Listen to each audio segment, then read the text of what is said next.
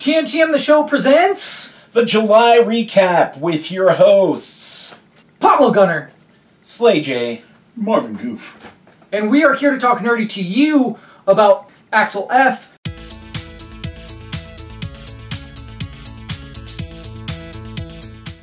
Don't forget to like, comment, and subscribe, and share our content if you don't mind helping us out. Yes, and our grade scale here at TNTM the Show, Talk Nerd to Me, is must see, must stream. Check it out. Pass. Did you guys watch AXEL F?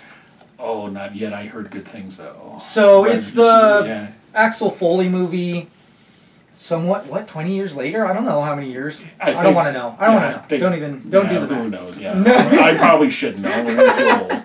But it's everyone and they're old, and it's him back to Hollywood, and everyone's like, you know, in that like retirement age or should be retiring or their last mission, their last leg. It was good. It was fun. It was enjoyable. But from the get-go, the thing that I missed the most was his laugh. He does not do it the entire movie, not even once. Oh, wow. And I saw an interview where he said that that was his real laugh when he did the movie, and he had to change his real laugh to not be the same laugh because people would even come up and be like, dude, do the laugh. And so it was just like a thing. But why? Why? Like, I don't know. I don't know if it's a rights thing or what, because they had everything else in there. They had the same characters, the same actors. Like, it's crazy. Like, it was an enjoyable movie. Kevin Bacon was a great villain. He always is. So many good moments.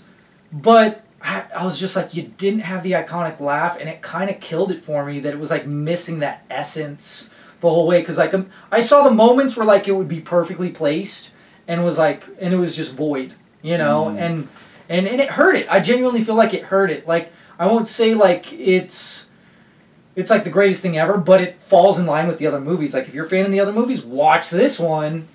I feel like even if you're not, it's still worth watching for sure. It's worth watching.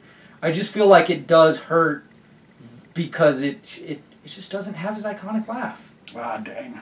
But it has all the other elements. You know, it has all the other elements. You know, and man, Eddie Murphy still has it, dude. He still kills it. He still knocks it out of the park. So, and everybody else was really solid too. But so it's definitely worth checking out. Probably gonna see a lot of Ninja Turtle stuff. Yeah, Ninja Turtles merch from us. Yeah, so keep an eye out for that. And that's it for us.